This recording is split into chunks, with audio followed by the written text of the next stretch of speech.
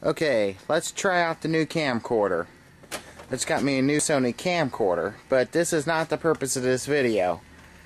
I felt the need to do a video on my church's how we pipe music throughout the church.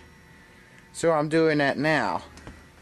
At the beginning is a E-machine, E-Tower 533, and yes, that means 533 megahertz. Still runs Windows 98 and Winamp, though for this purpose I think I like Media Player slightly better. That the signal comes out of the computer into this Akai AAR22. Now, if this looks a bit like the infamous Technics receivers that are very popular in the UXW Bill household, and some of the control labels have popped off. I think, if I remember right, that's the tuner right there, and here's the tape 1, tape 2 controls.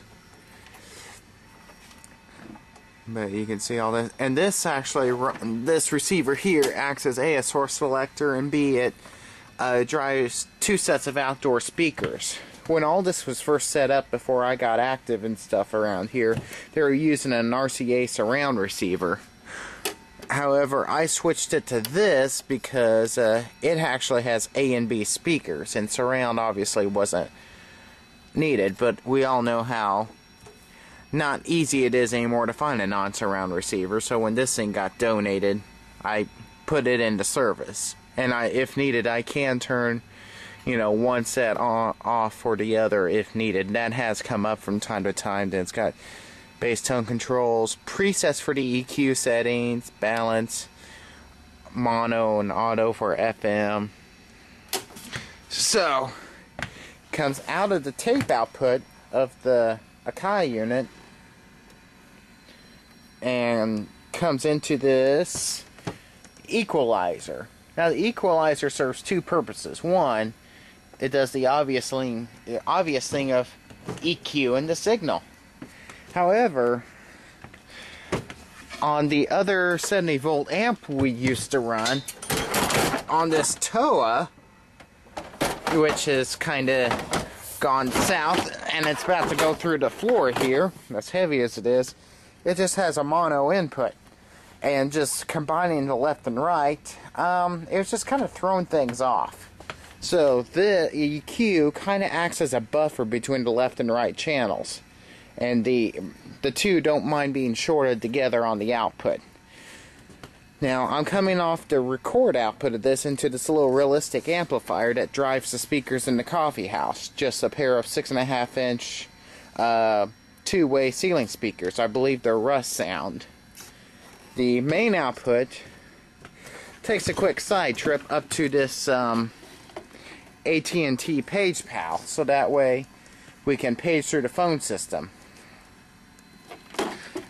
And so you can see it going in here and then coming back out. And you also see these orange wire also goes to the phone system for music on hold. And it finally comes out of the Page Pal and into the inputs right there.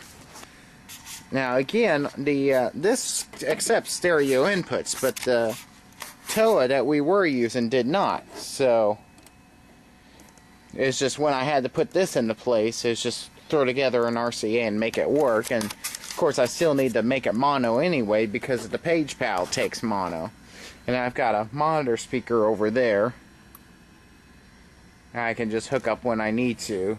It's probably not good to run both 70 volt and a not 70 volt at the same time, but the amp doesn't seem to care.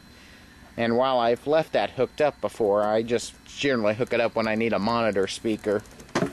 Which, one thing interesting about this monitor, it's a Dynawave. And isn't that kind of the weirder, more weird looking speakers you've ever seen? I'm not sure what kind of tweeter that is. That woofer really isn't a woofer, it's actually a passive radiator. Spin this around here, and it's got a little weight to it. It's a Dynawave by Sawa Fuji America Corporation, made in the USA, 6 ohm impedance, And you can see there's the real woofer there on the back. And then you can see it's got a Radio Shack 70 volt transformer on the back, which is not hooked up. So that is the music system here at my church, just cobbled together off free or super cheaply obtained electronics. A friend of mine gave me the E-machine, and while it's not the first computer we had, it very quickly got pressed into service after the one we had suffered a motherboard failure. And so this got pressed into service pretty quickly. It's got a DVD-ROM drive, though that obviously isn't in use right now. I'm actually going to have to make another one of these for our downtown location, where we've been wanting to get music playing outside of there for a while. So I'm hoping to work on that this spring. Maybe do a little Parts Express order. And what was the other thing I was going to tell in this video? Oh, and why a computer, you might ask? Well, a donated computer is a lot less expensive than a CD changer. And a CD changer running 24/7 in this kind of a setup, we were averaging about 2.5 years, and then the changer would crap out or become unreliable.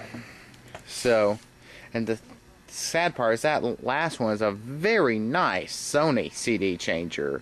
400 disc, it could play MP3s, and while it's not really reliable enough for this 24/7 thing, it's been repurposed elsewhere in the church and is working just fine for its little more occasional use there.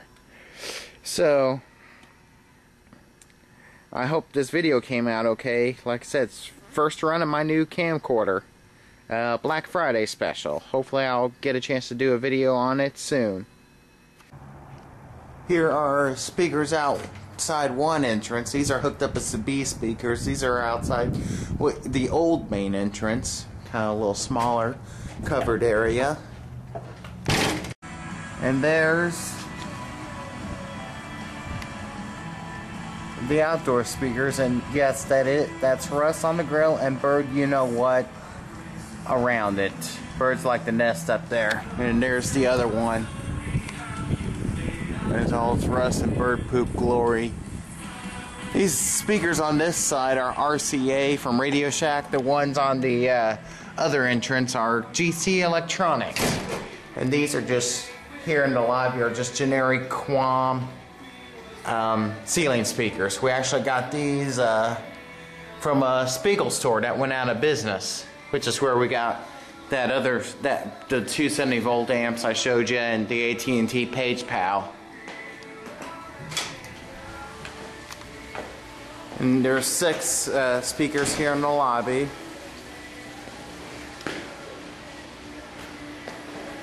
And there's a speaker in, oh, it's locked. See if the other side's unlocked. Here it is. In every major bathroom there's a speaker. This bathroom has showers in it for visiting mission groups or whatever. So I used an indoor-outdoor speaker. In the main bathrooms, I still need to take that speaker cable down. And by the way, this just shows my frugalness. We needed a super long speaker cable, so I just got a long 16-2 long garden cord from Walmart for $16, and then bought the ends for $8.50 at a local store and just soldered them on myself. A lot cheaper than buying the actual buying an actual speaker cable that long. It should be just about as durable. And then, since there are no showers in this one, it just gets a standard Quam ceiling speaker. And these are the Rusthound 6.5-inch speakers that are in the coffee shop. Yeah, I kind of cracked the ceiling tile when that one put in, and I can't seem to find any spare ceiling tiles. Not to mention the fact it's not a job I'm particularly looking forward to anyway.